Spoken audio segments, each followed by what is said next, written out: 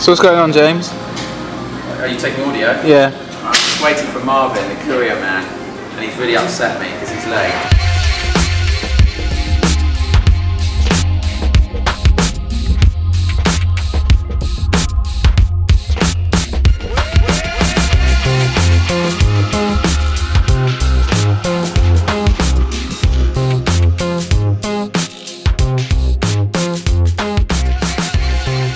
I think I always had that collecting gene in me. My mum is an incredible kind of, I don't want to use the word hoarder because I think that's a bit rude, but she probably passed on the gene to me. I guess the main bug started happening when I was at MTV, when I was a scriptwriter in the early 90s for MTV Europe. I saw an advert of someone selling all the Q magazines that had been, and obviously I didn't have them, so I meet this guy on some motorway like it's some dodgy drug deal, and I buy all these Qs, and there they are beautifully with their spines along the wall, and I think, yeah. So then it starts going on to Empire, Select, Vox, all the mags about popular culture. I thought, I love it. I would say print is certainly still alive, but in the 90s, what a fantastic period. You know, this was very much pre-internet and desktop publishing eras, so you really had the power of those magazines. You had magazines like Face, ID, Select, even when I'm looking at there, like The Idler, so much was coming through. Rolling Stone, Spin, Empire, Lowdown, G-Spot. People were publishing. Now it's so easy to publish on the internet. Everyone can have a Twitter feed, a blog, just instantly publish something. But, you know, what I still find incredible about all this magazines is, you know, blood, sweat and tears went into that stuff. A lot of thought, a lot of energy. Once you've got over 6 issues of anything, it's a collection worth hanging on to. Terry, I'm not going to put that on the file. So for all the obvious ones I had, like the Empires, the Faces, the Playboys, the Rolling Stones, you know, the Source on hip-hop, I liked also the fringe, the counterculture, the weird stuff. Everyone seems to pick up on this. Footsie, the best foot fetish magazine in the world. As I said once before, I like to know about the other foot fetish magazines, if that's the best.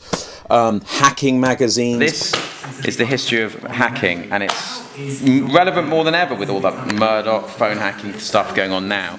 This is volume 1, number 1, and if I remember correctly, they printed, there we go, all the numbers from the White House, direct numbers and names. I'm currently finishing cataloguing this whole collection, and there's probably about 1,200 at least different titles. I'm a completist. For me, you know, you're going to do something, you do it properly. Specifically on magazines, it's always about a complete run of something. So if I said to you, look, I've got one Playboy, that issue might be worth something, but if I said to you, I've got the whole set, or I've got all the Face magazines, then, you know, obviously that increases the value to a premium because you have that full run. 2 words crop up a lot in sorting this stuff out: epic and Herculean, as in a Herculean task.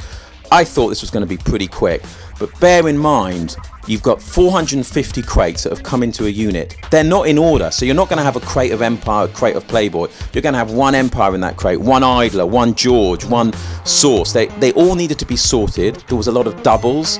Covers had to be taken off. Space we had to deal with. We had to file them.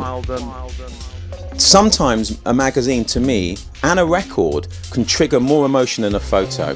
I could pick up that, you know, Rolling Stone Jay-Z cover, and it would trigger so much of what I was doing, where I at, what I was eating, the smells, more so than a photo. And albums do that, yeah, the physical thing. And, you know, I say it again, digital is too easy. Teach the monkey whatever to type, that monkey can do it in 1 second. You know, the monkey couldn't have written the Face magazine. I didn't do drugs, I didn't smoke, I didn't drink, I didn't buy a Porsche every week.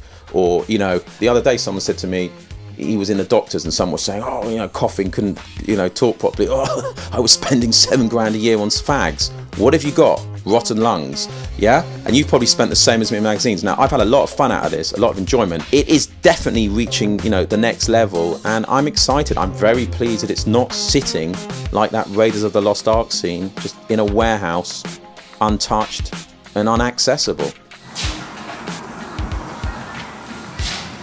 Yes, James. Got it? Yeah. Well, they were stills, right? Oh, sorry. Oh, there's Marv.